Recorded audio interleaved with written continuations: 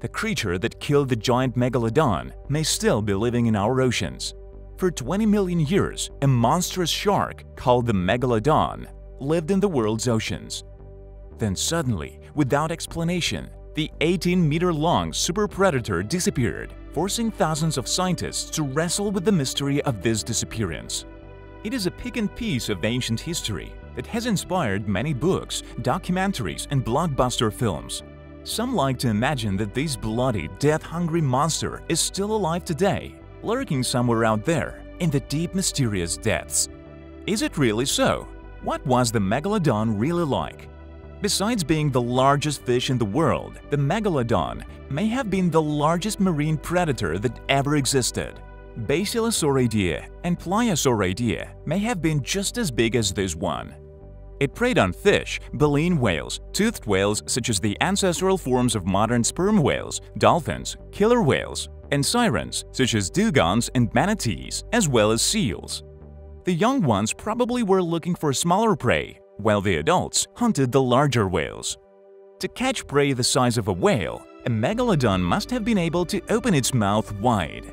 It is estimated that its jaw opens from 2.7 to 3.4 meters wide, which is enough to swallow 2 adult people side by side. These jaws were covered with 276 teeth. Studies reconstructing the force of a shark's bite show that it may have been one of the most powerful predators that ever existed. In humans, the force of the bite has been measured, which is about 1.317 newtons, while great white sharks can bite with a force of 18.216 newtons. Researchers estimated that the Megalodon could bite with a force of between 108.514 and 182.201 newtons. Mature Megalodons probably had no predators.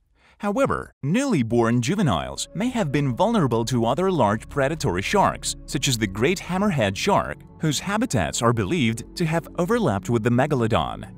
Megalodon was first described in 1835 by the American naturalist, geologist, and teacher born in Switzerland, Louis Agassiz, who named the species Carcharodon megalodon. Under this scientific name, the Megalodon was known until the late 1990s, when a growing group of scientists assigned it to the genus Carcharocles. Although some paleontologists argue that the Megalodon and modern white sharks evolved within the same lineage, others place the Megalodon in the lineage of origin of Megalodon sharks, whose origins date back to the Cretaceous period. In most reconstructions, the Megalodon looks like a giant great white shark, but it is now considered incorrect. The Megalodon probably had a much shorter nose or rostrum compared to a great white shark, with a more flat, almost squashed jaw. Like the blue shark, it had very long pectoral fins to withstand its weight and size. In many reconstructions, the Megalodon looks like a larger version of the great white shark because for a long time people thought they were related, explains scientist Emma Bernard. Now we know that's not true, and the Megalodon actually comes from a different shark line, the last member of which was the Megalodon. The oldest definitive ancestor of the Megalodon is the Atodus obliquus shark, dated 55 million years old, which had grown to about 10 meters in length. However, it is believed that the evolutionary story of this shark dates back to Cretalamna appendiculata, which is 105 million years old, which makes the line of Megalodon older than 100 million years. As we found more and more fossils, we realized that the ancestor of the great white shark lived next to the Megalodon. Some scientists think they may have even competed with each other, says Emma Bernard. Megalodon was adapted to warm tropical and subtropical places around the world. This species was so widespread that Megalodon teeth were found on all continents except Antarctica. We can find many of their teeth on the east coast of North America, along the coast and at the bottom of the creeks and rivers of North Carolina, South Carolina, and Florida, explains Emma Bernard. This is probably partly related to the age of the species, but also to the fact that they can easily be found on the seafloor, making it possible for collectors to dive for them. They are also quite common along the coast of Morocco and in some parts of Australia. They can even be found in Great Britain near Walton-on-the-Naze, Essex. Although in Great Britain, they are very rare and generally of low quality. The geographic distribution of the Megalodon expanded throughout the Miocene, but decreased in the Pliocene as population decreased. Initially, scientists thought the decrease was due to fluctuations in ocean temperature, which was due to climate change. Possibly it was caused by the closure of the sea route separating North America and South America about 3 million years ago. It diverted ocean currents and caused other changes in ocean circulation. By 2016, studies showed that the geographic distribution of megalodons did not increase significantly during the warm periods and decreased imperceptibly during the cold periods. That in turn suggested that the extinction of the species did not depend solely on climate change. However, there is one thing. Previously, it was thought that the megalodon became extinct towards the end of the Pliocene, 2.6 million years ago, when a planet entered the phase of global cooling. It is unknown exactly when the last megalodon died, but the new evidence suggests that it was at least 3.6 million years ago.